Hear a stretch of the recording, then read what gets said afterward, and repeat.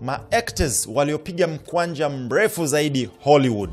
You'll be surprised, kuna ma-actors ambao ni nje ya Hollywood lakini wamepiga mkwanja mrefu kushinda hata wa Hollywood. Mwaka 2022 kulikuwa kuna movie nyingi ambazo ni kali. Tuangalie ni ma-actors gani ambao katika hizo movies walichukua mkwanja mrefu. Namba 10 ni Joaquin Phoenix, kapiga 20 million US dollar, dola milioni 20 kwenye Joker 2. By the way, movie haijatoka lakini soon itatoka. Namba 9, Tom Hardy. Huyu mwamba mimi namkubali sana, bwana Venom. Lakini pia ukiangalia Mad Max pia alikuwepo na movie nyingine nyingi sana. Bonge moja ya actor. Naye kapiga 20 million US dollar kwa ajili ya Venom 3.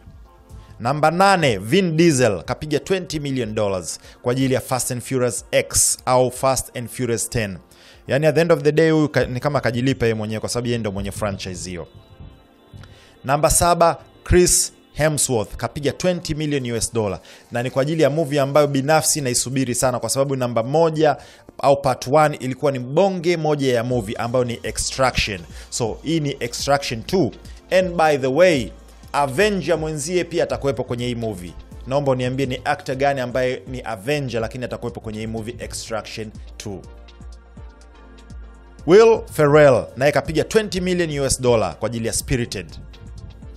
Dwayne The Rock Johnson 22.5 million US dollar, Black Adam.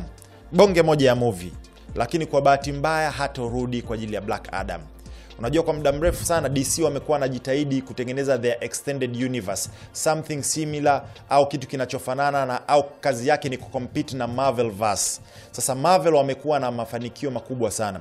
DC kila wakijaribu wanachemka, kila wakijaribu wanachemka. So wamemtafuta kiongozi mwingine ambaye ndo atakuwa na run things, na alichokifanya akatoa ma-actors wote wa mwanzo, kina Superman, kina Black Adam na wengine wengi ambao walikuwepo mwanzo, nadhani anaanza upya. So kwa bahati mbaya Dwayne The Rock Johnson hatorudi tena kwa ajili ya Black Adam 2.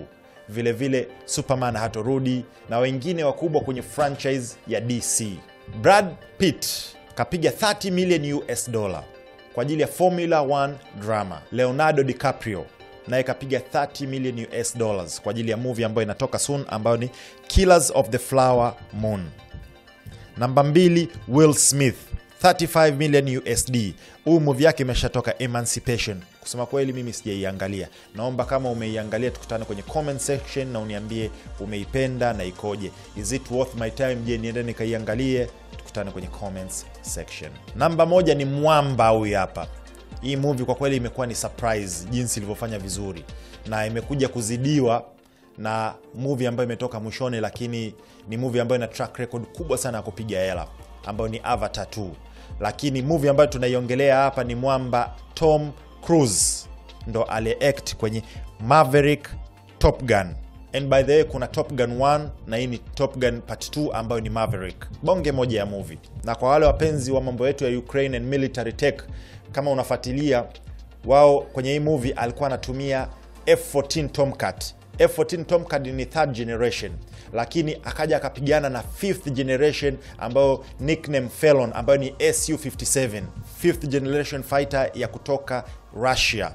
Fighter jets za Russia zinajulikana for 3D vectoring engines, yani zina engine zake zina uwezo wa zikabadilisha direction, zikafanya maneuvers which are crazy. Na ukiangalia kuna kitu kinaitwa Cobra maneuver, mtaikuta humu ndani. So those are the top 10 most paid actors in 2022. I'm just wondering, Bongo tuna statistics kama hizi? Anyway, je, umeshaziangalia hizi movie ambazo zimetoka? Tukutane kwenye comment section. It's your take DJ Smart 255 hapa SNS.